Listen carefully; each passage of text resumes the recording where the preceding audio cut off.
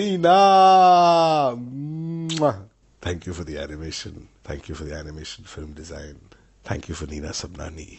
Thank you for Caroline Leaf. Thank you for Girls Night Out. Thank you for all the love, the trust, the support, the encouragement, the inspiration. And thank you for introducing me to women who run with the wolves so that I could learn how to be a man who runs with the women who run with the wolves. Thank you so much. I love you. Mwah. Hi Aditi, I wanted to take this opportunity to thank you for your patience with all the foundation kids. We gave you a really tough time. I could say that I was one of the difficult ones, especially I remember how you had to come to our hostel room to convince me to go to the hospital when I had some 106 or whatever fever with malaria. And I was convinced that something terrible would happen if I would go to the VS hospital. But I'm glad that the temperature did come down. And really, thank you for your patience and your time. And of course, post that over the years, it has been, we learned so much. Just watching watching Ranjan and the kind of work that both of you have done. I really want to just take this opportunity to thank you. Thanks. Aditi, when I think of you, I think of the first semester in textiles, first week of fabric construction, and I'm making my composition in black ink. And then you come to my table telling me, can you show me 100 concepts by night? And I had a questioning look saying night, and she said, yeah, come to my house at 10:30. I was dumbfounded, but then I did my 100 concepts in ink and went at 10:30. I spread all the concepts out in your drawing room, and you served me to a mild black tea, which unfortunately I could not gulp down being a Kathiawadi Gurju. And you ended up selecting the first concept I had done in the morning. That night was really a night of frustration. I had too many questions in my mind that what does she really want? And over the years, doing projects together till almost doing my diploma with you, being my guide, I got an answer to that question saying you wanted me to discover myself. So through all that exhaustive explorations, being persistent, being rigorous and not leaving any stone unturned, I think all that really helped in the kind of work I do now, kind of effort I put into research, and exploring techniques, exploring ideas. I think there's so many things that not only you taught us with your words, but also silently with your actions. And even today, when I'm doing projects, I know silently you're talking to me in my mind, and it's so amazing. It's so amazing. Thanks, Aditi. Hi Aditi, it's Ekta. A big hello from London. I wanted to say huge thanks for being my guru, my teacher. It is an incredible privilege to have been your student. I remember you taught fabric construction to us nearly 20 years ago, and it was an utterly transformative process for me. I suddenly started looking at the world with new eyes. The way you shaped our gaze, you know, your sensitivity to material, to color, but more than that, your generosity as a teacher and your humanity really touched me and has shaped me. So I wanted to say thank you for being that source of inspiration for me, and just carry on being you and sending you big hugs and lots of love. We all have amazing experiences of how Aditi's very profoundly influenced us and our learning, and she's shaped us. But I think I'd like to talk about a few very endearing aspects of her. There are times when she's reminiscing and she's telling you a funny story, and she would just break into these peals of childlike laughter. Okay, like totally unhindered. It's as though she's just going to start rolling on the floor, kind of. It just lightens your spirit up so much. And I love to have a good meal with her. The way she relishes food, the way she, she'll suddenly the food will just come alive for you. The color of it, the texture of it, the fragrance, the flavors. It's amazing.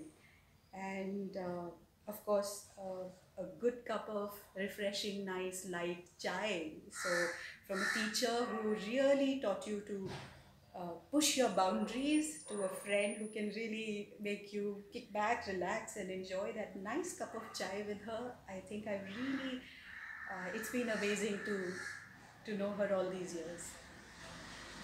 And then I'll start. Okay. Before we start, we're just going to share screen, and we've got some pictures to share. It's being collected. And I think also, Ajit, that the video recordings that we have will come later in the edit. So we have a lot thank of you everybody. Send video recordings for both. Because of Zoom, there'll be a lag, so we're going to be putting it in the YouTube link, which will be put up shortly after 2-3 days. So these are some photos for you. Wait, let me put some mood music so it actually looks a little more sentimental. Hold on. Yeah, senti lighting, senti music. Mood lighting on the Zen. So here you go. This is for you, Nina. I can't see Nina, in my window. It is my screen coming in the way. All that build up for nothing.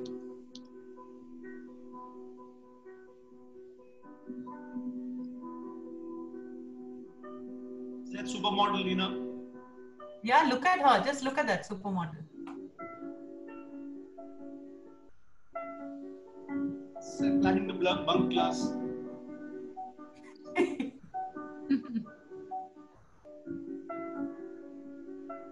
Winnie in the middle also, no?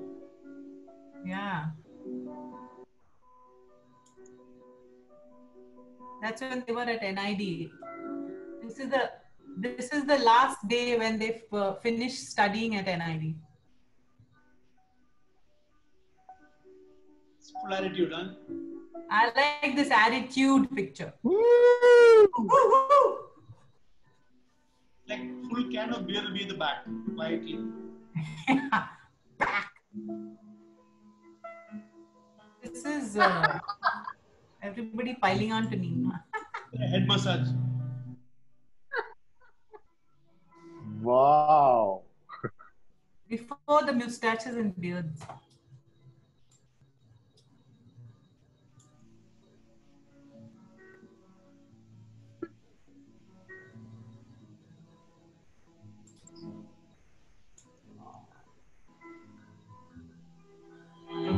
Ravi Abraham, who's missing. Shot by Alan.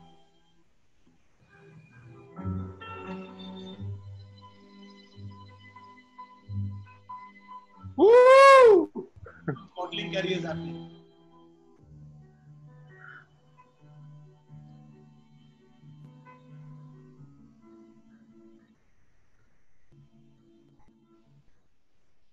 And Nisha, you're back in spotlight. Okay. So I'd like to welcome all of you. Thank you for coming and taking out your time and being here at the Main Gate Darbar. So my cup of tea, chai, even with lipstick mark on it. Okay. Now, as you know, Nina and Aditi are here with us, and they are the legends of their time. And I'm the lucky one who gets to ask them all the questions. Well, get to ask Nina the questions anyway. You may have wanted to ask some of these questions, but I'm getting to do that. So Nina and I haven't been in touch for a long time. And then suddenly I met her recently in February. And many of you actually have been in touch with her. And she's one of those teachers who will always have a place in our heart. So there were lovely messages which came in from Alan, Prashant, Miranda, Una, Shaz, Shamik, Murthy, Sanjay. All these people had such wonderful things to say about you. And Nina, you have a definite connection with us forever. So my Nina story goes something like this. Um, when I joined NID, and for a long time after that, I did not have the best drawing skills. And a lot of my reports said so. And I got some nice, interesting reports also. But then after all that, I wanted to do animation. So everybody was like, are you crazy? You can't draw. But then Nina had that lovely film of hers, All About Nothing, which is a model animation film. And she said, there are other ways to animate and tell a story. So that's how I was introduced to model animation. And I ended up doing a lot of model animation in my life with Nina as my guide at first. And after that, I've done quite a bit of sculpting, some other model animation and character design, and taken workshops in character design. And now, in fact, she's still connected with my life because I make these cakes and I make these fondant characters on top of it. And all the detailing and all that comes from my training with Nina. I'm very sure of it. So I thought we could just go into asking Nina. Nina, I wanted to ask you about your childhood and where were you born and maybe your early school days. I was born in Ahmedabad, but I went to school in various places. You went to... Some quiz came on my screen. Give the question away. Answer away. Yeah, so I was born in Ahmedabad. I went to school in various places. I went to a school in Bharuch. Then I went to, hey yaar, ye bahut baar aa raha hai beech mein. You don't have to answer, Nina. Then, but it pops up like I'm supposed to say something. Okay.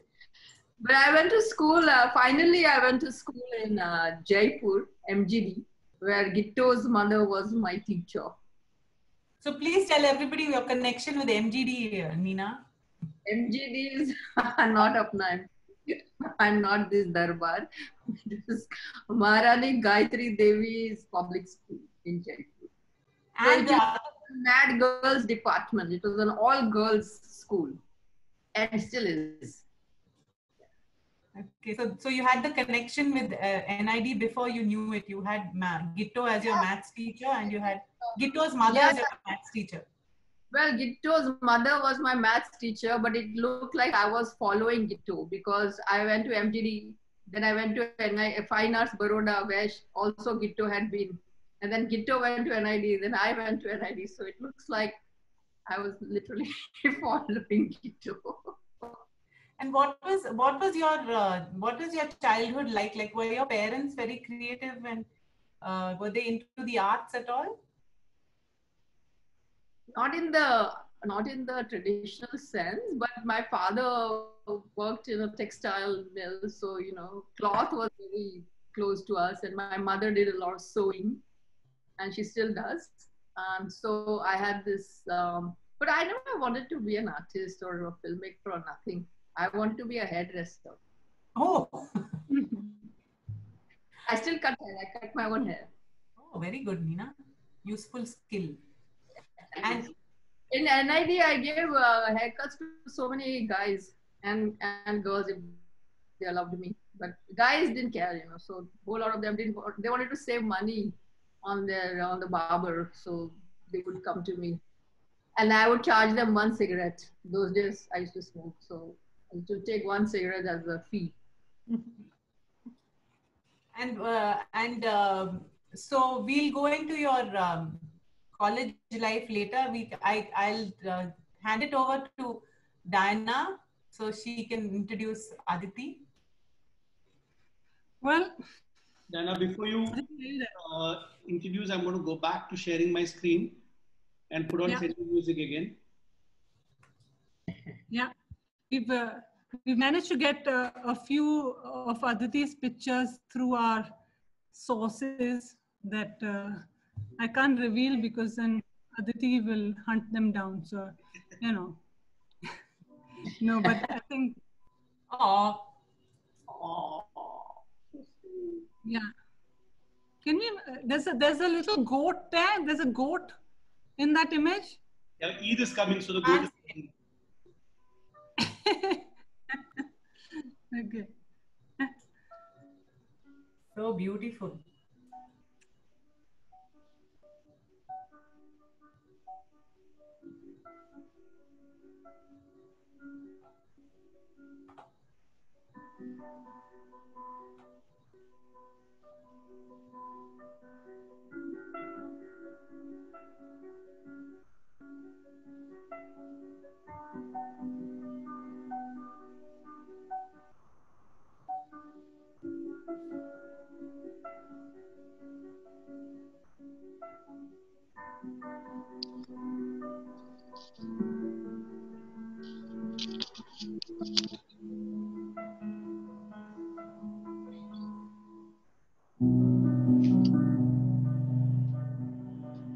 Nina's house.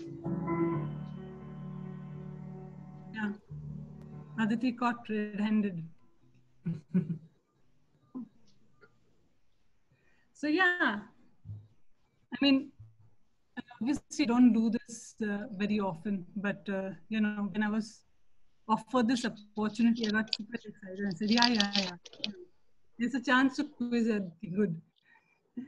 So, yeah, I made a few notes because, you know, I like Nisha would say, I keep saying, you know, and so I think what's great is, firstly, I would like to thank Sajid for enabling all of us to be able to come together and do this, because it's great. It's very heartening. And of course, you know, like we all know today, we have a very rare and special species who was often found in her natural habitat at the main gate. You know, we found her there quite often. So it's quite relevant, the MGD, you know, session.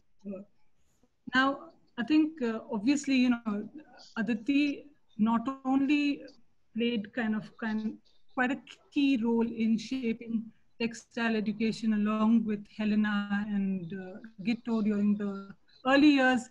I think she also was one of the rare ones that was a student at NID. So her formative years happened there. And I think, you know, there are lots of questions that come up, and one of those questions I would, you know, kind of put it to her, giving my early experience and memory of Aditi. My first memory that comes to my mind is a walk back from the weaving studio at 3 o'clock in the morning. And during those days, I was a bit of a young brat that kind of, you know, took her dedication for granted. I kind of, you know, cribbed and complained and, you know, thought that, oh, you know, what's going on? Like, she's putting us through all this. So she had a knack to kind of keep us challenged and keep wanting, you know, we would go back for more. You know, there was a funny thing of, you know, let's go back to get more of this, you know. I think in hindsight, when you look at it, I think what she was doing is silently and persistently kind of shaping the future resilience in at least me. And very often I found myself saying, what is she made of? What is she made of? And now I have the chance to ask her, Aditi, tell us. Tell us your story. And, you know, we know a lot about you through NID, but before that, so we understand you better. Tell us. We have Aditi. I'm trying to find Aditi in all these pictures. Yeah, I can't find Aditi. I can find. I have. Also, Heidi, you look like Julian today. I'm trying to. Well, Took a while to awesome. find you. What happened? There's Yeah, hi. Sorry, Yeah, Diana, hear the last part of your question. What did you ask me something? No, I said that, there was very often I kind of found myself asking, damn, what is she made of? Like, in frustration. And now I have the chance to actually ask you, tell us about your, your early years before NID and, so please tell us, Aditi. Over to you. Can you hear me, Aditi? There's a little bit of a lag.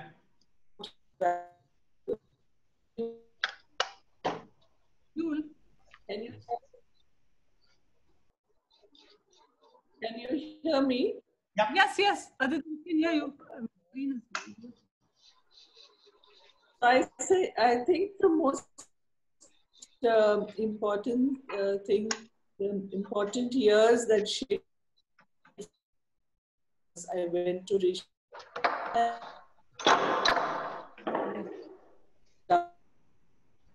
Sort of died in the same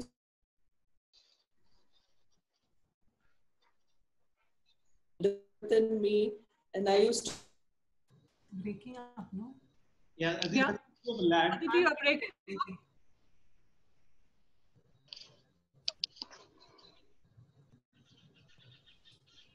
Aditi, can you hear us? Do you want to try from your phone, Aditi? I've sent you a link, Aditi. I think it's also the way you ask questions, Diana. You're so rude, no? She just logged off. I know.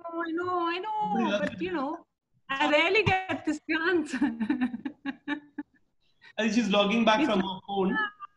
Yuri time. Let's hit back. No. Where is she? She'll be logging back. She's back. In the meantime, D. See her and back to spotlight. Aditi, if you can unmute. Oh, there she is. Better. Yeah. Okay, this is coming from the laptop. From the laptop. It sounds like a DJ. Okay, is that better? Yes. Yeah. Okay. So as I said, going to Rishi Valley and spending 7 years there, I think have shaped my life immensely. And I'm so grateful to my parents who in those years, when I was young and I insisted I should be sent to a boarding school, I didn't realize that it must have really taken a lot for my father, who was nearing his retirement, to still, comply and agree to send me to Rishi Valley. But I'm ever grateful to my parents. And the Rishi Valley, I think, was wonderful because I remember the Astachal, the 5 minutes of sitting on a hilltop, a flattened hill, and setting on the horizon, I think was just so remarkable an experience that has stayed with me all my life. Of course, I'm not as peaceful as I was then, thereafter, but nonetheless, I think I'm very grateful. And the fact that I could see trees and be close to nature, and the curriculum at Rishi Valley School, which really encouraged, perhaps, which introduced me to crafts and because we did have a workshop there. There was a loom, there was a potter. And I think, though I didn't clearly know that I was interested in design, I didn't know what design was then. But I think, these did seem to somehow bring me to NID. Yeah, Diana? Yeah, I mean, you did mention that there were these Saturday walks that you used to take.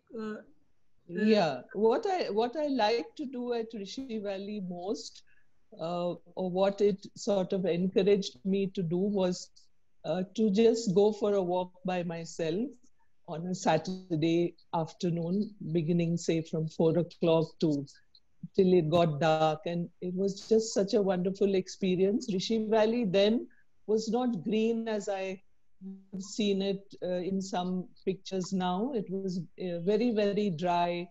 All the hills were very rocky, but nonetheless, just to be able to walk, you know, and see nature in its pristine,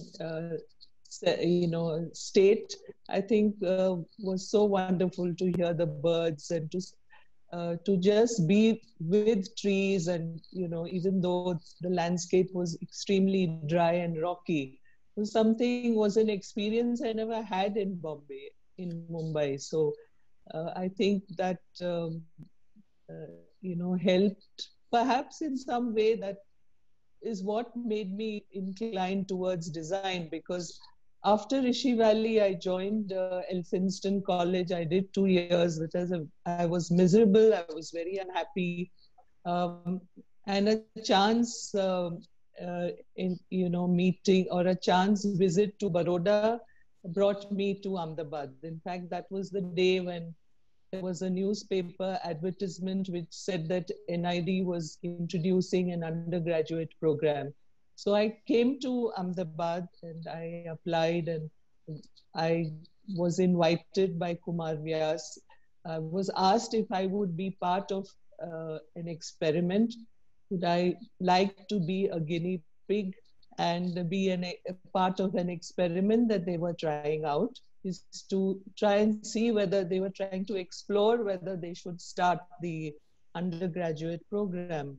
And so that was a 3-week workshop. And would I like to join it? And I did join, and a lot of things happened after that. But I came thinking I would join the undergraduate, but I was lucky and very, very fortunate that I applied then for the postgraduate, and I did get in after an interview with Gira Sarabhai. Of course, Helena asked me to do a lot of aptitude tests, and then she said, well, only Gira Ben can decide whether we can take you into the postgraduate program. So there I was, most unexpectedly in the postgraduate program. And also, Aditi, I know that you had to take a loan to, do the postgrad. I believe one thing that Gira Ben told me is that you're not a graduate, so we cannot pay you a stipend, because the postgraduate program then was called the government stipendary program in design. And so I would not be eligible for that stipend. So I said, well, I will take a loan. That's not a problem, because I can't ask my parents for money, and that's just not possible for me. So I will manage. That's not a problem. And I believe that Gira Ben was laughing when she rang up Helena, and she said, you just have to take her. She's extremely determined and very stubborn. So, that's one of the things. I think I was at NID basically because of some sort of feeling, that some instinct, that gut instinct that Gira Ben and both Helena had, that maybe I should be given a chance. And I'm very grateful, because today I don't think such a thing would be possible. Yeah, I think. Then I'm going to switch now to Nisha. She's got her next question lined up. Yeah. So I have similar questions, but I want to go backward a little bit, Nina, because we saw those very hot kill kind of photos of you in college, and I want to know about those badass kind of days that you had with your bell-bottom pants and did you have a girl gang, and did you get into any trouble? all the time. Tell us some stories of how you did. When I came to NID, I thought it was too tame because Baroda was wild. Imagine Baroda, that. yeah, We were told Baroda was, NID was wild. oh, you had to come to Baroda. I mean, this is the 70s, you know. We were the like left. What is it called? That flower power children, you know. Woodstock times. Entered to India in the 70s, so we were those. You know, we heard Bob Dylan and we did, you know, we smoked pot and all that jazz. So yeah, and nobody in fine arts ever told us this is how you should fix it. You know, it was always what are you trying to do? So it was a very different world, of course, fine arts, and it was I don't remember any So you story. had, did you live on campus? I mean, you stayed in a hostel on campus? No. No. My mother was, my parents were in Baroda. After that, my father left for Dubai for some years. I mean, many years actually. But and then my mother followed him later. But so during my college, I was at home, my undergrad. And actually, it was good because a whole lot of people used to come home because they wanted home food. So I was popular for that. Your house was the Adda. Was Adda. Always Adda. It was like that, always. Even in NID, it was an Adda, your house. Yeah.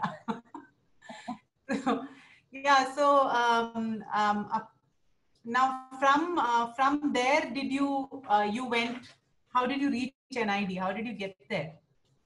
How did that, what is that story? Its backstory, yeah, it's crazy. I mean, even fine arts happened by chance. I was all set to do medicine because I was good at studies. Okay. So, and I had actually got admission in AIM. What is that? Armed Forces Medical College. Oh, okay. And then actually I went to meet a school friend, an MGD who was studying in fine arts. So she said, come and meet me, you know, I'll show you my college. So I said, you get a degree for just sitting around painting? He said, yes. So I said, who wants to study? And I'll forget it. I don't want to wear a green sari and study all day long. Forget it. So I told my father, I think I'm going to do fine arts. So he was changing my mind every other day. So he would ask me like, so today what do you want to be? So I was never ever sure what I wanted to be. So it was painting career. So similarly, I never ever wanted to go to NID. I hated the idea of going to NID. It was too, we had heard it is too elite, it is too uppity, whatnot. So, and we had once, Ghulam Sheikh, our teacher, had taken us, you know, to NID for a study tour. He was actually showing us all the, you know, the buildings in Ahmedabad because it had a lot of historical buildings. So we had come on a study tour and we went to NID because he said, you must see NID. And we saw all the people over there and we were like, oh, when my teacher told me, why don't you go to NID after your fine arts is over? I said, are you mad? I'm not going to that place. So I have learned in life, never say never. So I never wanted to be a teacher. I never wanted to do animation. My teacher, when you went to NID, when you went to NID, Nina, you were part of what program? We were also like guinea pigs, like Aditi. We were also guinea pigs because there was never a program in animation before. And they suddenly realized they had this Oxbury camera sitting there for so many years. Only Narendra Patel had ever used it. And before that issue maybe. So it was just sitting there and Claire Weeks had come. And so they thought, you know, Claire Weeks had come from Disney. So they thought, let's have a program in animation. And so there was a, you know, whatever, some newspaper or something. I never even saw it. My teacher saw it. And then my teacher came and gave me that form and said, Jao, NID Jao. That's how I came. And then when you came there, it was very different, right? From what it was even when we were there. Oh yeah, NID was a very different place. I mean, it was like I was used to being 10 people in a class, and here we were just 4 or 5 people in the class. You know, we're not even that many. Yeah, faculty ratio was apparently very skewed. Yeah, we had lots of teachers, and I mean, I was totally proven wrong. You know, of my views on NID before, like from afar. So once I was there, it was amazing. I mean, it was an amazing experience, and so much of what I am today is also because of NID. And your classmates were Binny and Binny, Chitra, we were 3 musketeers. We were called the 3 musketeers because we also stayed together, and and we were in the animation together. So, and we have like you guys have a batch, but our batch, we used to align our batch with Kajuri Jain and those, because Radhi Parikh, they were all like, they joined at the same time that we did. So we would think that we would be their batch, but we were I don't know, we were not even post grad, we were nothing. We were just people there doing animation. Ammunition. So, Diana, would you like to ask Aditi about her teaching there, or should I ask Nina and then you want to move to Aditi? No, I mean, we could. I think there's a very similar kind of, the fact that it was the teaching and learning kind of blended into each other. I think, when you speak to Aditi, it comes across very much like that, where, her peer group as well was, where they were teaching simultaneously, doing, projects, for the mills. And so, Aditi, do you want to just run us through, I think there's somebody who's also asked a question where we've said, how did you come to NID? I think, textiles at NID. So I think what would be good is, where you kind of, tell us about, your initial few these things where you were brought in as a faculty trainee with Gitto and obviously with Helena as well. So, Yeah. When I was there for this 3-week workshop that Kumar had asked me to participate in, and one of the days I wandered into this lovely big room with lots of looms, lots of tables with the table looms, and the windows overlooking the front lawn. So I walked into this place and I was amazed that you could work there, because I saw 1 or 2 people weaving on the loom, and there was no teacher. They were just weaving by themselves, and it was something that I was immediately attracted to. That here, if I learned weaving, and I did learn weaving there. I asked I met Shubrata Bhaumik, who said, yeah, I can teach you weaving. And, once I got to weave on the loom and put in some yarns and, after he demonstrated to me how it was, how to weave, and I tried it, I enjoyed it immensely. And I thought, my God, this is what I want to do. This is something that I can come to a place and work as long as I wanted, as much as I wanted, all the time, all day and night if I wanted, which I didn't get this feeling when I was in Elphinstone College. I was miserable. I didn't have any friends. There was nothing that stimulated my mind. And here was something, just the joy of making something with your hand, with weaving yarns. And you immediately sort of saw something, happen on the loom. You saw colors, you saw texture. I think it just blew my mind. And, that's when I decided that this is what I wanted to do. I still didn't know design. I knew there was a loom, a large loom at Rishi Valley in the workshop, and we were taught how to weave. It was not the same as how I experienced it when I came to NID.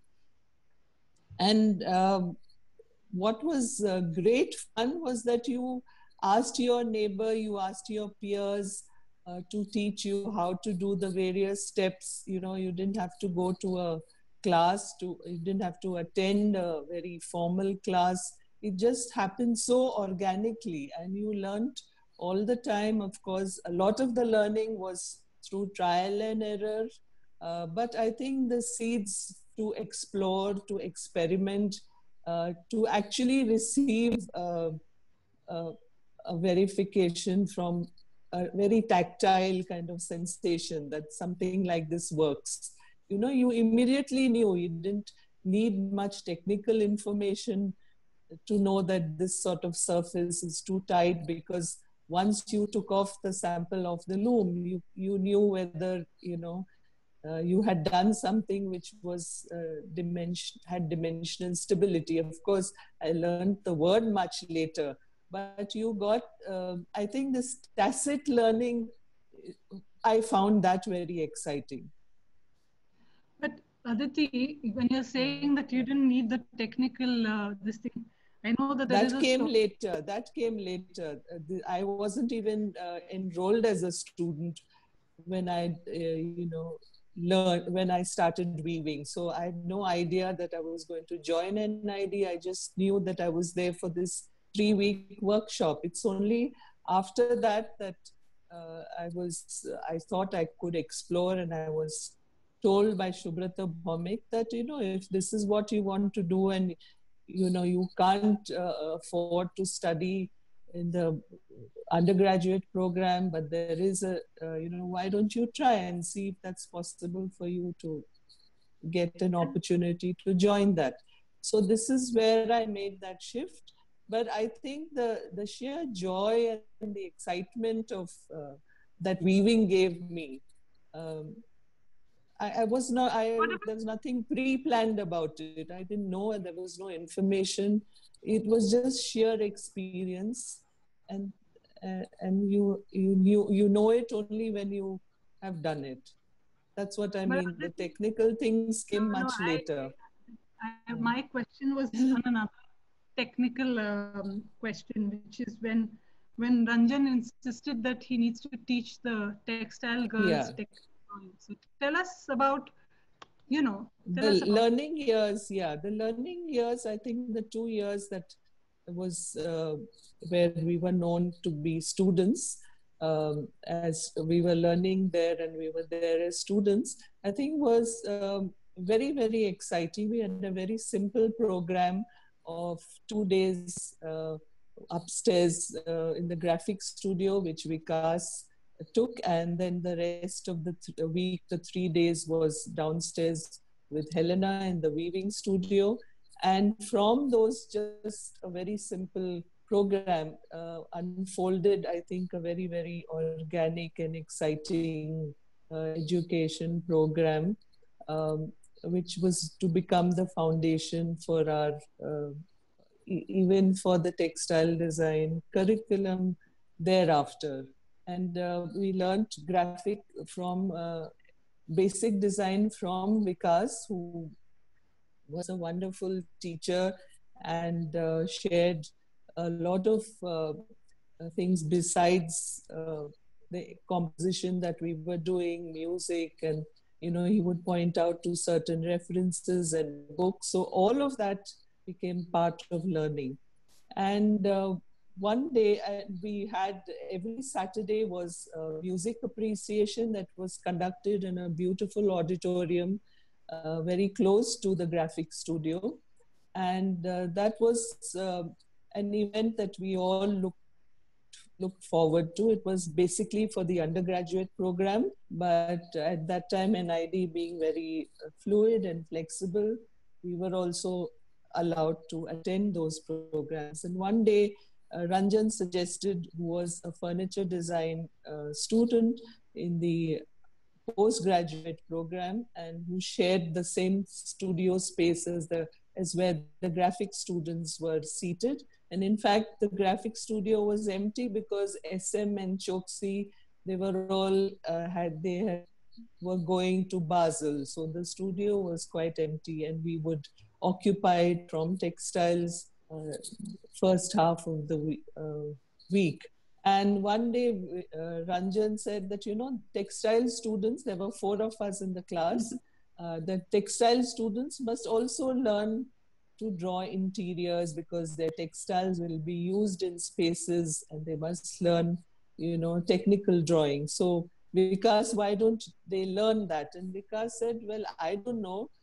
Can you teach? If you can teach, then please teach them. So that's how our music appreciation sessions were exchanged for attending the class that Ranjan took. And we were sort of, both Gitto and I were very crestfallen because we looked forward to the music appreciation classes. And Ranjan said, okay, maybe we have a solution here.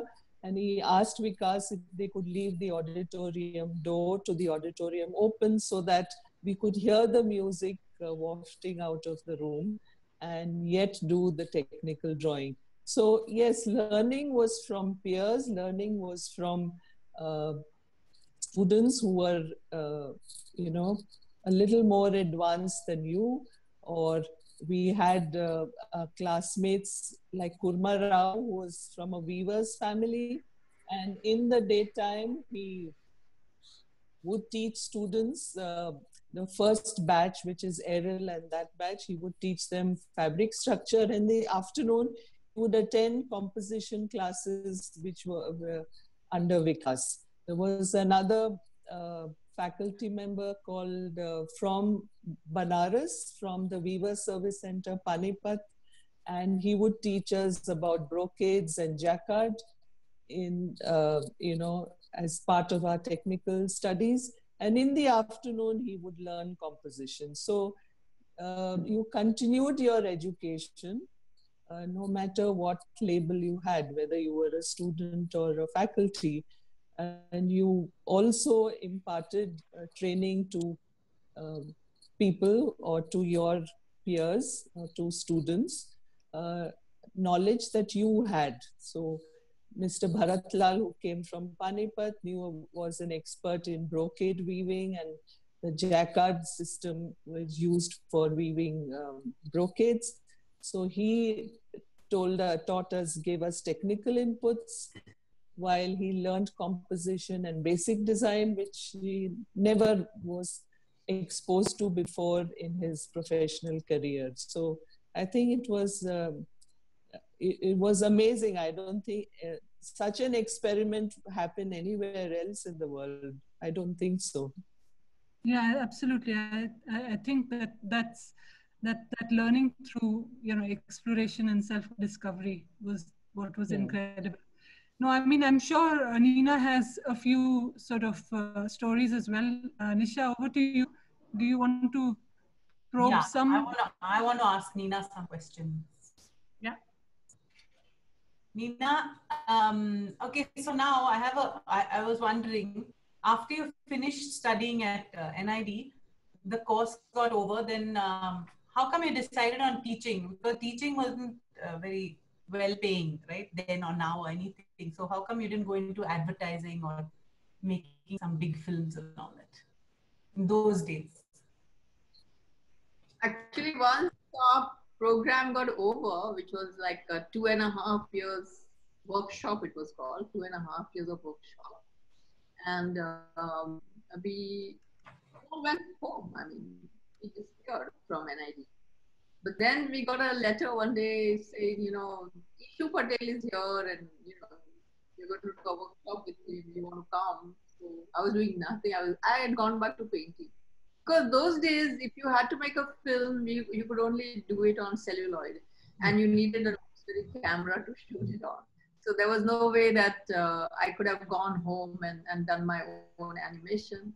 So when Ishu Patel did this workshop with us, he kind of advised NID to, start an animation program and not let go of us. And that is how, we were pushed into teaching. We were not, we were very scared. We said, no, no, no, how will we teach? We only learned for 2.5 years.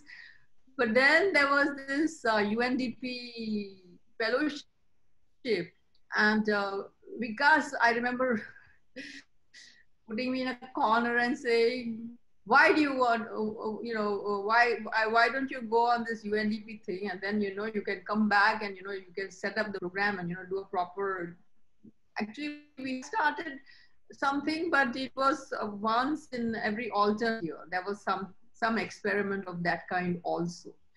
But then there was a contract we signed, and I was not very keen to do that, but I think I was convinced by Vikas, and so was Vinny.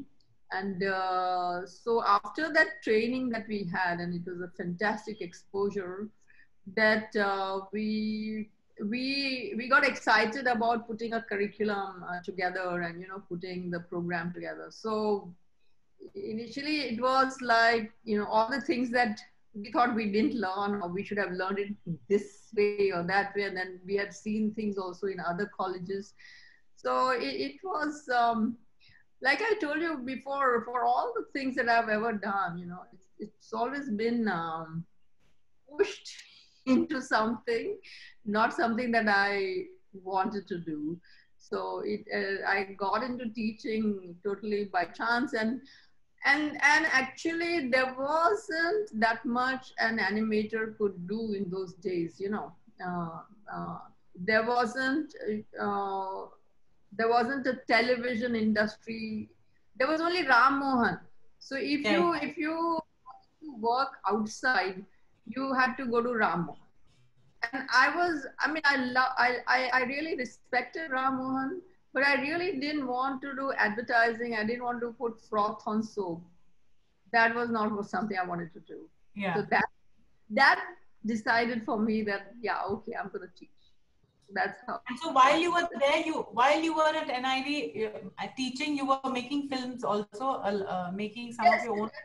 That was the beauty of NID those days, is that, you could not practice you cannot preach without practicing, so you had to practice. If you wanted to teach film, you had to make films. So we were constantly working on projects, and I had opportunities to work on amazing projects. There was this Energy from Life, which Vikas was heading, and I made a film on energy from the atom. I remember that so well, because during that project, I got to see a nuclear reactor inside of, a place where all these things happen, and war, all those things, and met people. I mean, the kind of research which we did, and even saw an electron microscope to get an image of something up close, like, because the story demanded that. But, nothing was impossible. I mean, nothing was impossible. If you said, like, I think I need to study this, I think I need to visit here, okay, go. Wow. Go ahead. And, yeah. And how did you start, how did you get into model animation? How did that come to you? Okay, that happened because of the UNDP fellowship. We were sent, like Vinny went to England, and I went to Belgium and Amsterdam and England. And then because Roger Noak, who had come as an external professor to teach us, he was in England at this, and he arranged for us to, get some exposure to model animation. So he invited Joan Ashworth, who later went on to head the RCA, animation department. So she was that time studying in the NFTS, in the National Film and Television School at Beaconsfield, and she came, she and Kathy. So these two people are still very much my friends and in my life even today. They taught me, how to do, and then we invited them to NID. Okay. And so that All About Nothing film could not have happened without their inputs, and the way they taught us. And they not only taught me, I mean, once they came to NID, they had a workshop for all our students, and, some of them were even our staff, but it was something incredible to, have them over. So that's how I got into this stop frame, what is now called stop frame. We used to call it model animation. Now people call it stop frame animation. Okay. So, like I said, you were my inspiration for starting doing anything stop frame and doing my, not claymation. At those days, remember, we used latex and rubber sol and all those things to make our models, always experimenting to see what will work. And I remember you showing me the wireframe structures and all those things. That's what I had learned. So that's what I've taught many children that same wireframe structure in my children's school. Specialized so beautifully now. I mean, now it's some other level. Now Suresh, Suresh and all are some other planet. I love, he knows, what he does with amazing. Yeah. So talking about students, so you're in touch with a lot of students, and you've told me that you've actually been to some people's exhibitions. Like Alan was saying that you went to see his exhibition which he had put up, and Prashant also remember. All of us remember you very fondly. But I have one legendary report that you wrote for one of your students, which I want to share. I mean, I feel that if you didn't be, you weren't where you are, you should have been a writer. You should have been a writer, or you can give Shobha Day a run for her money for sure. Okay. Okay, so Shamik sent me a copy of this, and I'm only reading a little part of this, okay? So this was for his illustration course, and there's one segment which is attention to detail. This area does not even receive a passing glance from Shamik. He mirrors that veritable ostrich with his head in the sand when it comes to details. One cannot be sure whether it is oversight or sheer irreverence that makes him so reckless with content, formats, typography, choice of paper, etc. Now, my question to you, Nina, is, how could you be so mean to Shamik? Wait a minute.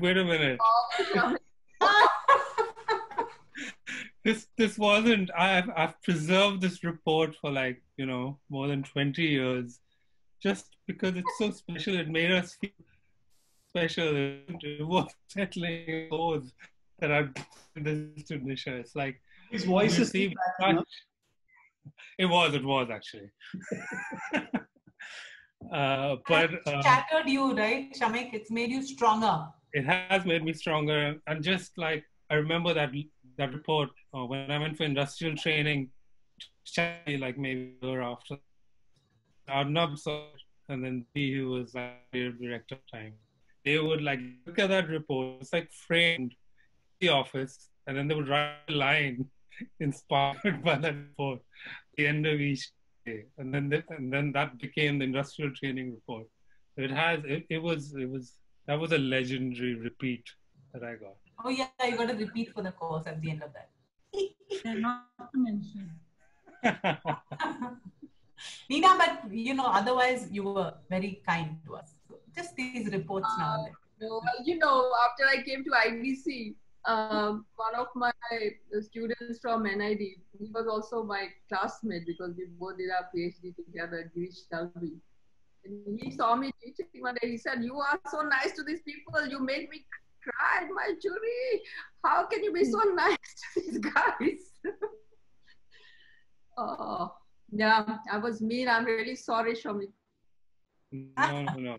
I appreciate it. It's a precious treasure that I have in this blue file right here. So, Aditi, do you have any such scathing Yeah, things? I think talking about routine to us is a great subject to touch upon. And we all textile students know that Aditi has her ways. And I can say that I've never come out of a presentation with Aditi not pulling my hair out and saying, shit, it's all fallen apart. Now let's start again. And, it was a trick. She was obviously, she knew what she was doing. So tell us, Aditi, what is the trick? How does it work? There is a, larger game plan. I'm sure you figured that one out. Tell us. Well, I don't know. Um, I hope I have been kind sometimes at least. Um, but No, I that's why remember I'm that. saying have your way. You have your way of making sure that, we are gently but very assertively nudged. And, you kind of just get us to deliver that discretionary effort that you want from all of us. So I think, yeah, so it's not, we're not saying you're mean. No. Yeah, no, I think we were very all of lots of students, generations of students at NID. I think we are extremely fortunate that we had Helena Perinthupa, a Finnish designer, as a teacher. I think she was an amazing human being. She was an amazing teacher. I think she believed in what she believed in, and she was very unconventional, very innovative. I think she set aside all precedents or all never went by hierarchy and so on. So we even had an antique dealer, Manu Bhai, who would come and teach us, give us inputs in traditional Indian textiles. So she was unconventional, and thank God for that, because you know, um, along with her, we were with her on this journey of discovering and the fact that we recognize that the Indian traditions were a great learning resource. So I think learning by doing, learning through self-discovery, these are some things that she emphasized on very, very strongly. And I think these are also some things that I continued, and so did a lot of us as faculty there. While we were under training there, we continued. So I used to think that whenever students showed their work during a presentation or an evaluation, the idea is to help the student, push their boundaries as much as is possible. I don't know if that's the right thing to do, because perhaps they would have done it anyway, in their professional career and afterwards. It's not necessary that they must do it then when they are in that class and in that course. Perhaps they can learn it in the next class. I wish I had also thought of it that way, so I would not have given students a repeat. But the intention sometimes is that you think that I must be honest without really breaking the person's spirit. And I don't know how else I could have done it. Just to say, okay, it's good, fine, chalta hai, let's go ahead. It's never an option. So No, I but think, yeah. Yeah, I think that, when I think of, a lot of us actually say this, that there is a Aditi voice in your head, which is quite an interesting term for us textile people. We have these voices, and they are like where you've thrown these things at us, saying, okay, who's your user, all of that. It's kind of, it's all there. But I feel that, I still, when I look at you, I it's not just a mentor that you go to for an answer. It's more like a coach, which is, who's standing, by this football field and saying, okay, you know what, yeah, you're doing a crack job there. You need to. So I feel that that we needed that kind of hard, how do you say, thing to build that resilience to go out in the industry. And literally, I mean, I think that textiles and all the other products that come out of textiles, it's a very competitive area, but it gives you this formative preparatory ground of saying, bring it on. And I think having gone and done that with Aditi, it's a so I don't think you've been hard as such, Aditi. It's all good. I think that, the foundation program, and I think all the various disciplines that we had at NID, I think there was a great rigor in the learning. And I think that's something that was needed very much in textiles. I think there was no just one perfect answer or one way to resolve something or to find a solution that's that makes economic sense, that makes aesthetic sense, that makes sense from so many points of view. So I think exploration. I don't I don't know if there is even today another way, So I think it's being part of a larger multidisciplinary workshop. It's having so many different people working together. I think it's all of that environment. I think the learning culture at NID, the fact that the workshops occupied the largest space, I think so many of these things go to, enforce that value. I don't know about being a coach, but and I think also the fact that, as I said, since Helena stressed on self-discovery, go and find out. I remember when the whole of NID, all the disciplines and all, the whole semester had turned into an Agri-Expo semester. Everybody's program was to work on this professional project. I was sent to the Northeast for 3 months. And I had to go, and the client was the Northeastern Council in Shillong. That's all I knew. So I packed my bags and, was ready to go because 3 months was a long time to be away and be on my own. And then I asked Helena, I said, what am I supposed to do? And what she said, oh, you'll find out. Go there and find out, And of course, there were lots of discussions after that. And, while I was there, by snail mail, the letters and my negatives were sent because I went on a, presentation, or went on a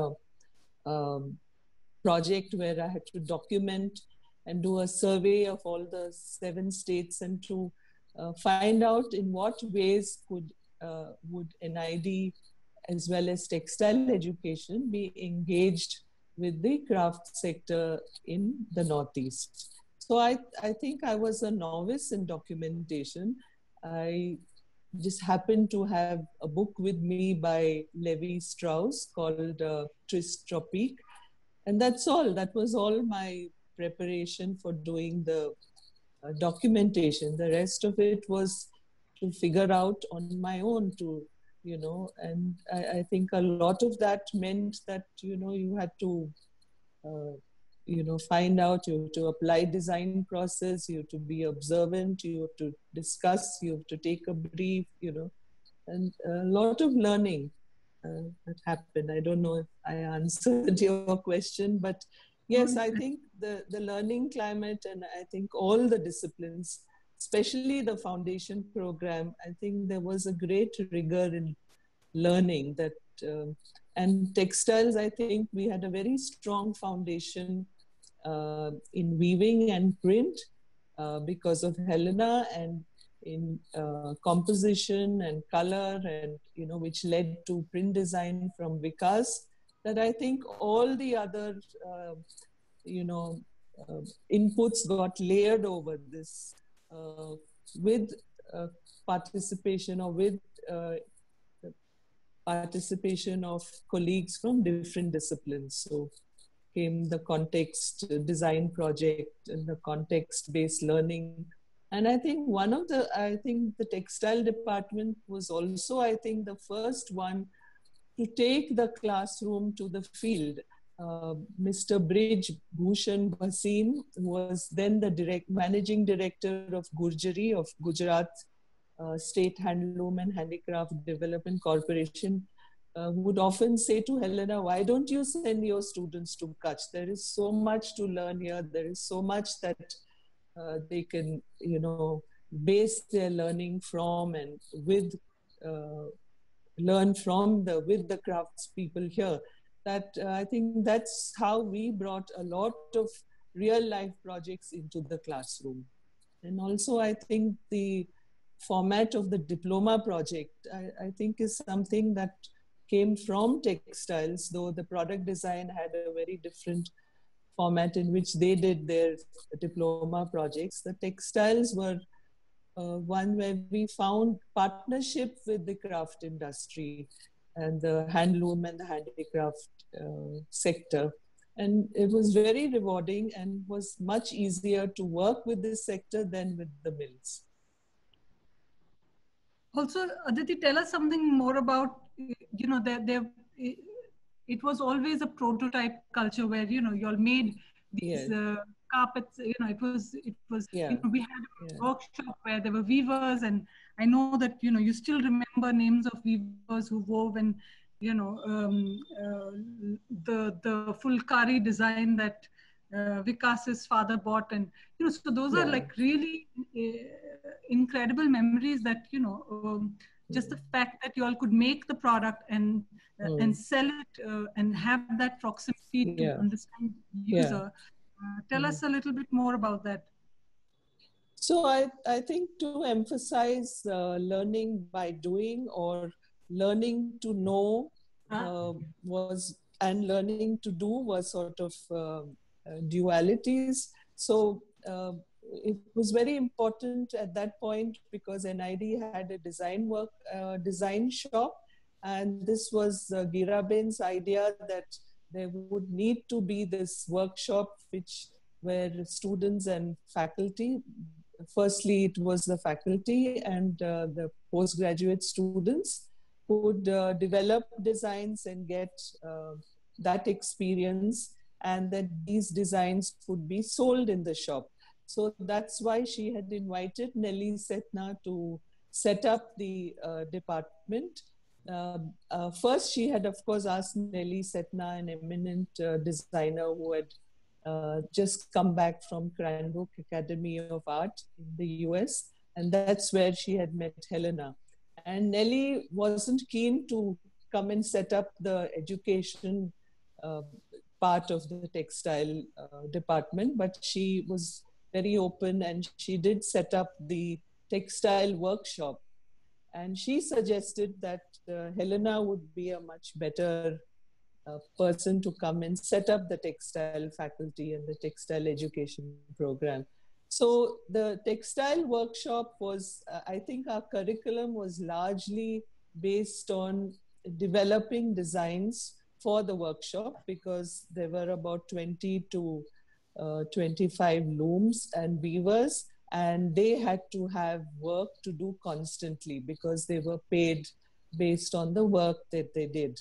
And these designs were then sold in the design workshop. And I remember right throughout our 2 years, we learned by developing designs, furnishings, home furnishings, draperies, a lot of rugs and carpets, because we had craftsmen from Mirzapur, which is the hub of the carpet weaving center in India. And there was a vertical loom on which he did he could weave figurative carpets. And this is, was very exciting because the technique is not what we learned first. We learned the concept first because Vikas, I remember the first exercise he gave me on, I think the first class that I attended was where he said, go to the workshop, meet Mr. B.M. Anand, and he will give you a lot of yarns which you have to bring to the studio. So I collected all the yarns, and I also asked Mr. Anand as to how this carpet was going to be woven, which I had to do as my exercise. So he explained to me, because there was a weaver there who was actually weaving a carpet. And I understood very, very briefly and in a very general way how it was done. And I brought all these samples of yarns, and I had to do an exercise based on squares, which would then be made into a carpet. So our first basic exercises, I remember in color, was also an exercise which ended up being suitable for a carpet which was woven and sold in the shop, say, after 4 days later. And I remember that Mr. Anand would often send a message to Professor B.V. Doshi, the architect, and would tell him that, sir, we have 4 more carpets today. And he would sort of come very excited and would buy most of them. And Gitto, these designs were produced by Gitto. They were so wonderful and so incredibly, what would I say? Gitto is a colorist, so it was amazing the way in which she, I think, applied all what she learned at Baroda, and it just textile design just made her talents flower. And these beautiful carpets were then lapped up by B.V. Doshi. And I remember one flat rug that she had made based on Fulkari that she and Helena would take us to the Calico Museum, which was across the river in the Calico Mill compound. And every Sunday, we used to accompany Helena to the museum. And one of the sketches that Gitto had made, then based on it, she developed a wonderful rug, which Vikas's father, the eminent painter Madhav Satwalekar, he had purchased. And I remember we looked at it, and it was a great joy to see your own composition become a rug, and then it got bought over also very quickly. So I think the fact that you learned by testing and validating your concept or your paper sketch was very ingrained in the textile department. It was part of learning by doing, this mantra, learning by doing, but it had a lot of values embedded in it. So, because the product had to be sold. Of course, I remember once, Gautam Bhai's brother, he came back with a dari in his, a pile carpet in his hand, and his white kurta had sort of blue sort of stains on it, not stains, but the color had rubbed off on, on his kurta. So, of course, such mishaps also happened that our color used to run, but nonetheless, otherwise in terms of structure, in terms of realizing a concept and going from the abstract to the real, I mean, this is something which we learned because of the design shop. So the design shop afforded learning for textile students, for ceramic students, furniture, all of these were produced and sold in the design shop. I think not only that, it's also obviously stayed with you, and you have such vivid memories of, of the Fulkari composition. And, I think that's a incredible, takeaway. I mean, I don't remember my assignments that well, but yeah, some of them I do. The ones that I've actually had to redo. Yeah, well, in fact, Helena would tell us at the beginning of the year that at the end of the year, we had to have a textile show. So the textile show, we would make, of course, Vikas designed the card, invitation card, and we would take these invitation cards and distribute it and invite people from the mills. There were a lot of mills, and we went, and this was one time where we could invite them to the campus. And this happened, I think, for the first 2-3 years. So prototype making, testing our ideas, and these prototypes were not made by the workshop. For the show, we had to make all of these prototypes ourselves. So you must have heard stories where Errol, once he occupied the loom, it was very difficult to take him off the loom. He would just keep producing and weaving, and we had to wait. All the other students had to wait in a queue. But there was this sort of, it was contagious, this feeling of, weaving. And Helena would sit on the loom, she would whistle, and she was very, very good at whistling, and she would whistle some symphony and some, classical composition while she was weaving. So this was something that we learned. She demonstrated to us how to weave, how to tie the pedals, I think, which is an important part of learning, which I think over the years happened less because we had the workshop staff that sort of took those roles over, took over those roles, which earlier the teacher had to do. Yeah, Nisha might have some questions for, Nina. So, Nina, yeah. Nisha, over to you. So Nina, so I know that after we left, you went on a sabbatical and you went to Syracuse, New York, and you did your got a Fulbright scholarship and you went there. What did you gain from there? I mean, what was your takeaway from that time that you had there? Because I don't know what happened after I left. I just lost touch with you.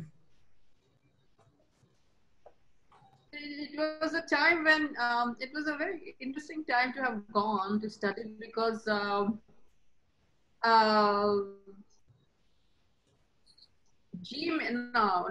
Hotmail just happened then, Hotmail happened.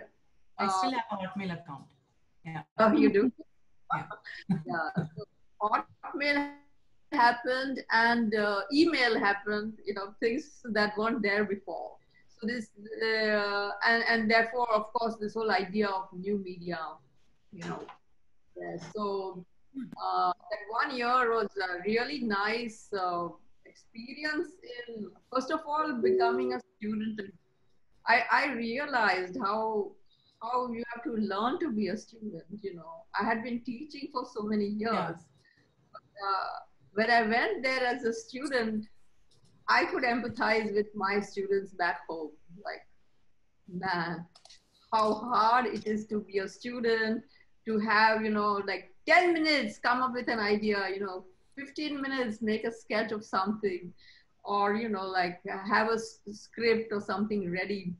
And so it was quite humbling, and also I was 40 then, when I went, and my classmates were all in their 20s. So it was quite challenging also to, and humbling when, they did so much better than me, in so many ways. So it was a big learning experience. I was also exposed to a lot of stuff, and, so when I came back,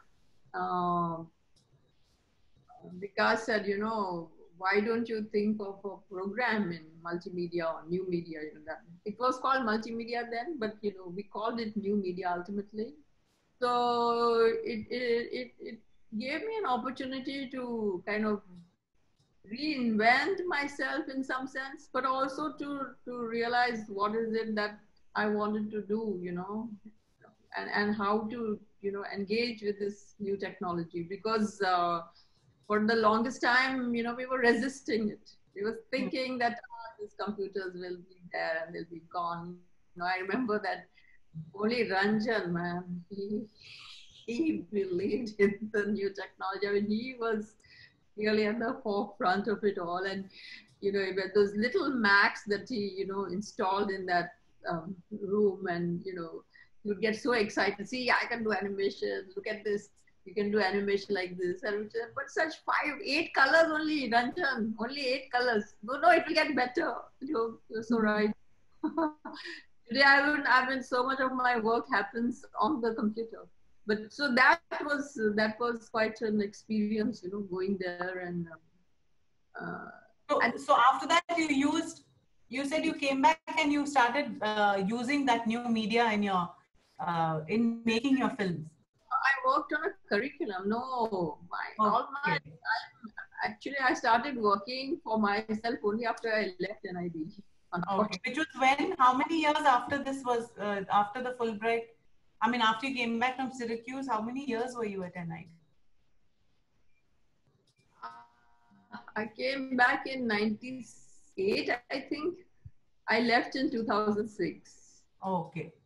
I was there quite a lot, some time. But so I was involved in, the curriculum development for the new media program, and so on. But we also then, we were doing so many projects for the television, and it was useful, to have that background. Yeah. I think it has to be alive to the changes, and move with the changes. And so I had a question for you, which was, you being this bohemian flower child, and this from MSU and then NID, how did you end up with all these engineer types in IDC? And how is it being there? I decided I needed to reinvent myself. Every 10 years, I feel I need to reinvent myself. So it was time, because everything I did, it was just going through the motions. It was just doing the same thing over and over again. And I get very impatient with that. So I thought I would pursue a PhD. So that is how I came to IDC. But then they liked me a lot out here, and they said, why don't you join us? So I love Bombay. I really love being in Bombay. So I thought it was time to move. It was the right time to move, and I'm glad I made that decision, because I wouldn't have done so many things if I had not left. Yeah. I mean, and it's a fantastic place for students. Oh, okay. So faculty give all their lives just teaching and doing things that they don't get that much time to do their own creative work. I mean, we worked, but only if there were projects, and in some disciplines it's really wonderful, like Aditi is telling such wonderful stories about how they were constantly making things for somebody or the other. Animation, unfortunately, did not have that much of a demand. We did TV channels, identities. We did short films. We did for adult literacy, and we did for the family health. Family welfare and health. Kind of things. And in between, if there was time, we did something of our own also. Nobody stopped us. We had to find the time, and we were so involved in teaching and and making things, facilitating, yeah, yeah. And so inviting people from all over the world to come and teach, and to have this kind of live projects for our students also. Okay. So now, then when you move to IDC as well, you were saying that some of your students are help you with some of your films as well, the IDC. is a part of my life. I mean, anybody from NID is like a biradari, you know, even if people I don't know, like right now I have a wonderful researcher working with me. Her name is Deepani. I never met her because she did, you know, she finished from NID.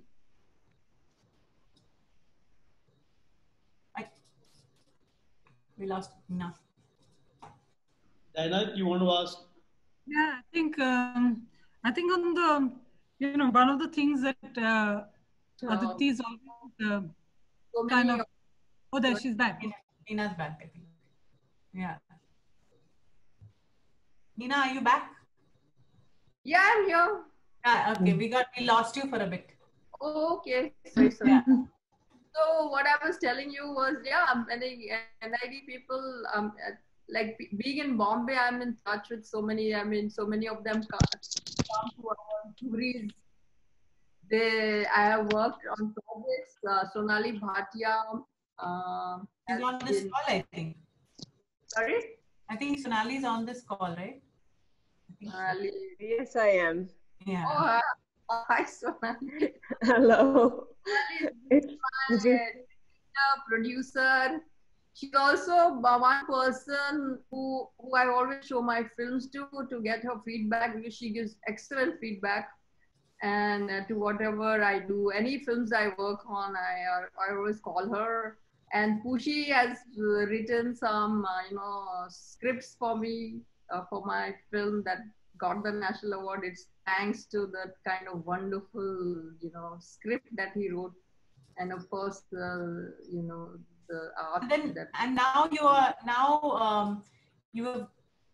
you're working on some on an online course, you were saying. Oh yeah, since 4 years I've been involved in this online education, because I felt that lots of people are interested in learning about design, and the design, you know, there aren't that many design. I mean, our design schools can only take that many students, and the other design schools are charging a hell of a lot, you know, to students. So I thought that it was important that especially people who can't go to school anymore, you know, clients who don't know how to work with designers, they need to understand design. So I made an online course called Understanding Design, and it is free. Anyone can go online and learn, and we have till today 12,000 learners. Wow. Lots of colleges are using it, and the idea is that, you know, we have this online, and now it's become even more relevant because everybody is going online. So, but my idea was not to make it only online, but to actually offer it as a content, as a resource for various colleges, you know, the students can access the content, and then the teachers can guide them on projects. And those projects can be localized to the needs of their region or wherever they are, you know. So currently I'm working on another course which is called Understanding Ethnography, which I think is going to be very useful for, you know, design students, especially when we talk about environmental exposure and stuff like that. You know, how to interact with other people, you know, and how to be respectful, and all the ethics involved, and how do you, you know, learn about others without imposing and intervening, you know, that kind of thing. So for that, Sonali has been our producer, and she's directed the shooting and the, you know, the art direction. I'm just amazed at the way NID students just reach out, you know. And you have, and even Prashant Miranda, you said, that was telling me that he did something. I wanted to show how drawing can be a way of observing. So I just called up Prashant, and he said, yeah, I'll do it. Wow. So he sent me all his work that is there, and he gave a little, you know, interview also on, he shot it himself and sent it to me. And then there was something wrong with the sound, and he did it all over again. I mean, it's incredible. And I am so thrilled with the work that all these people are doing, like Alan and Charles and I mean, all of you guys. I mean, it's just amazing work. Even Shamik. Shamik, you also have done well. Thanks, Nisha. Forever hiding. And over to you. I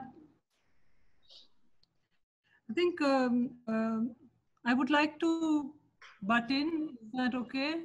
Already buttoned. Yeah. I think we'll, yeah.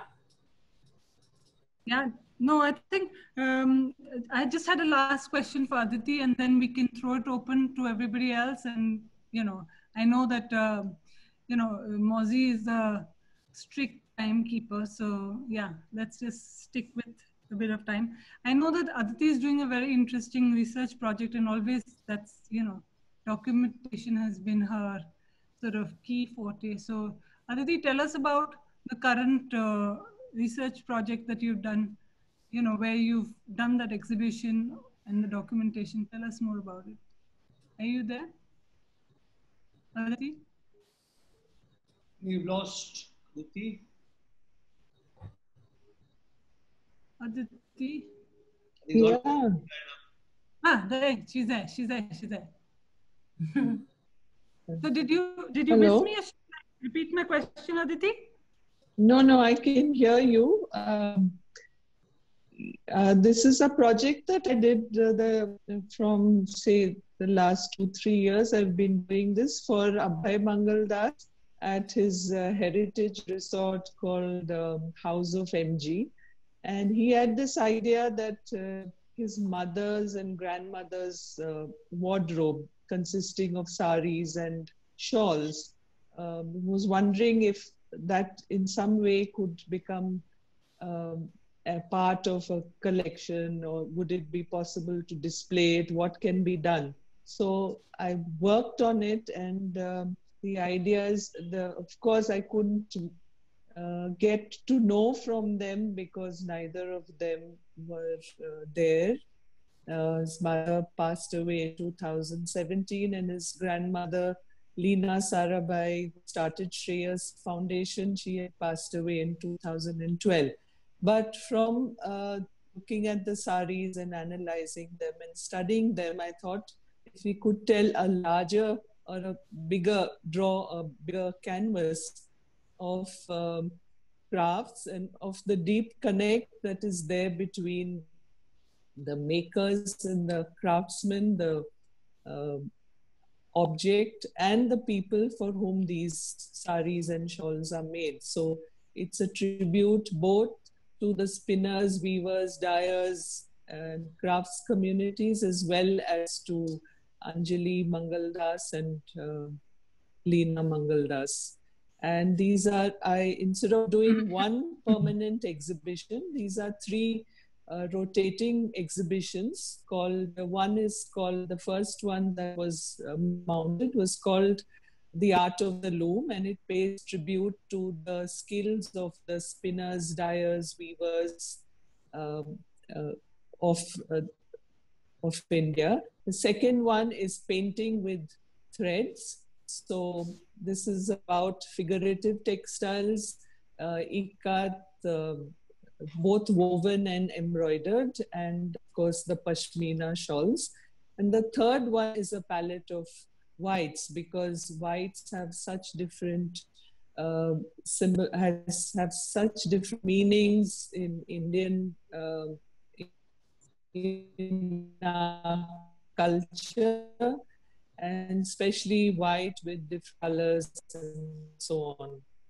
White with gold, white with red, white, with black. So I thought also that there's no one single white. There are so many whites, and these are on display at their House of MG gallery. They have here's what is called the Ahmedabad trunk. So this is part of the Ahmedabad trunk. And he's also now an exhibition of the jewelry and some silver tableware and silverware that his mother and belongs mother and grandmother. So I think stories and quick one, guys, for the thing of time. I think a lot of the questions which were asked have already been covered in the answers. So now I'm going to switch it on to Vaibhav, who's going to be summarizing and giving a thank you message to everybody. I'm going to try and find Vaibhav. Yeah, I'm there. There you are. I'm there. Can you hear me? Yeah, lift your hand. I'm there. Is Can you Aditi hear me? speaking? I can't. Yes. Aditi, are you there? Yeah, I'm here. Okay. So thank you, Sajid. I'll pile on now. So I think it was such an amazing, Aditi, Nina, thank you so much. Like for me, it's like वो आग और पानी का show एक साथ हम लोग देख रहे हैं आज. It's like तो बहुत मजा आया. Like just hearing and going through your journeys, and I think that excitement, like I'm seeing both of you are still students. That's such an inspiring thing for us, and I think we all feel extremely proud to be your students, because you're all Mahagurus, but I think feel more like super duper seniors who are still so passionate about your projects, doing your work with so much equal enthusiasm and pouring that aag and pani into your work in your own unique ways. So big thank you from the entire Main Gate community. And I'll not take up much footage because so many people, it's a full house today, and even now so many students, I think they all will probably say thank you. Sajid, do we do that? There's a quick one behind the scenes that Anuj has been also instrumental for setting this whole thing up, and along with Nisha and Diana to sort of put this together. So what we're doing is each session has somebody, there's somebody who's a host who does a lot of homework. We have, again, practice sessions with the people who are speaking, digging up photos. There's a lot behind the scenes. So thanks a lot to Diana and Nisha for doing this, and Anuj also for starting this whole thing off. So we have quite a few people lined up. We have Daya is going to be sharing soon. Gullu, Diana is going to be sharing her work. We have Errol coming up. We're trying to coordinate with Manu Gajar. Then we have Vandana Kataria. There's Anirban. So there's quite a full lineup, which is all the way all the way to September, twice a week. So that, and I need to be constantly posting on that to keep everybody connected.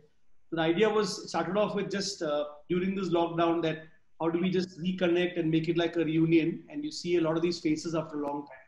So I guess the blessing of the lockdown is to be able to reconnect. It's wonderful seeing people come out after a long time, seeing everybody. So fantastic, and see you all soon for the next session.